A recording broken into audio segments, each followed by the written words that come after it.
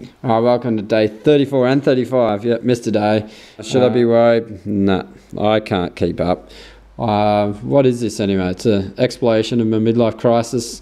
Trying to make docos, but I'm not going to break myself just to make it all happen. Anyway, I'm getting pretty over it as well. And trying to get creative for 40 days has been a challenge. A challenge I've enjoyed. I was getting a drink with Rachie the other day, and on one pole in Byron Bay, there were just so many posters about different types of yoga. I was amazed at all the different types. Did a little collage there. I took a photo of every bit of yoga that was offered on one pole. We live in a town for yoga, which is lucky, and I don't know, exploring the 20 days of giving.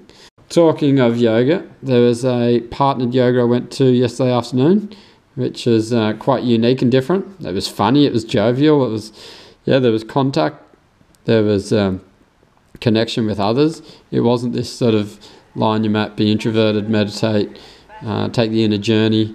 It was actually quite social. That was a breath of fresh air. I don't know, yoga seemed like it was getting a bit serious. Journey, it's not the destination, it is the dance that gets you there. Dancing something I did today, heart dance, an alternative thing to do on a Sunday morning.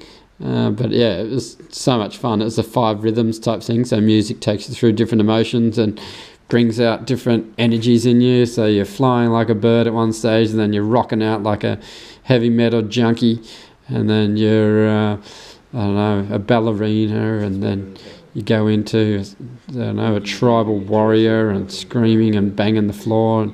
And then you kind of end up in a loving place. Anyway, very fulfilling. I recommend it. Anyway, I am tapping out and going to bed. Bye.